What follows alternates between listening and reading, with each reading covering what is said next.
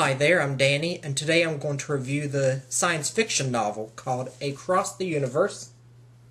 And this book is written by an author named Beth Revis, and this is a book that I truly enjoyed. It's going to stick with me for some time. So I'm going to give you a brief summary of the book so you can get an idea about it. The main character, her name's Amy, and she's a teenager, about 16, 17, and her parents are being frozen and put on this giant spaceship called Godspeed. And they've discovered an Earth-like planet that's about 300 years away from our Earth, and they're freezing about 100 people and sending them off on this giant spaceship to start a new Earth-like colony. And the main character, Amy, she decides to go with her parents, and she's frozen.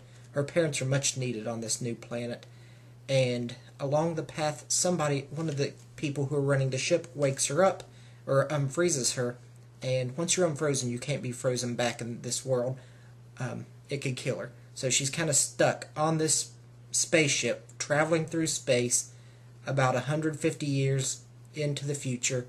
Everyone she knew from Earth's done passed away. They have no contact with Earth anymore on this spaceship. And she's really upset that she's been awoken. And she discovers this ship is being ruled by a dictator. So I can't give away too much more. You'll have to read the book, but I truly recommend it. Also, Amazon.com rated this book as a best book for the month of February 2011. Let me make sure if I said that right. Yeah, 2011. I wanted to check the website. And the inside of the cover, here's the cover. And if you get the hardcover book, it will show the picture of the spaceship. I know that's probably too blurry for you to see, but if you get the book, you get that. And I highly recommend this book. I think it's going to stick with me for quite some time.